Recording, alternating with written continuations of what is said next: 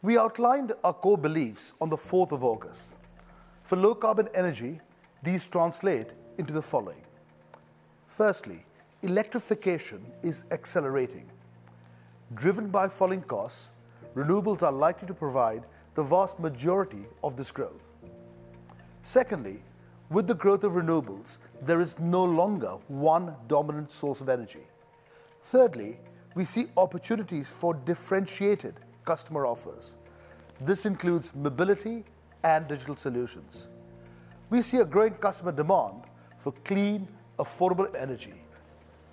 This is the reason we believe in becoming a company that provides integrated, low-carbon energy solutions for our customers, bringing together different forms of energy to give the world what it wants: clean, affordable, and firm energy, an integrated energy company.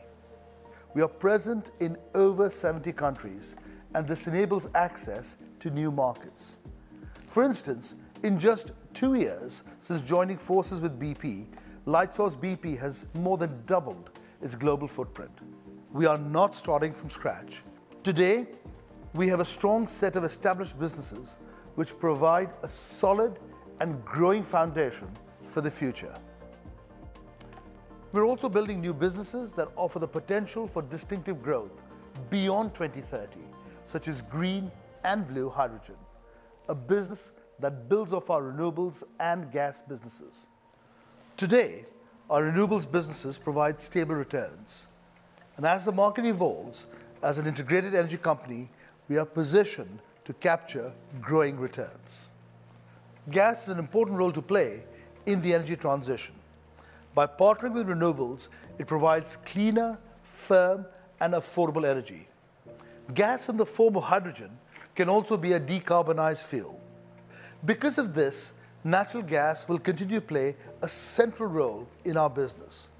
It also remains a resilient source of operating cash that will fuel our transition. In summary, we have demonstrated an ability to build and grow new businesses. This is something that our partners recognize and the reason they want to work with us. We will build on this as we grow our portfolio, and every growth opportunity will be evaluated against our ability to industrialize, innovate, and integrate.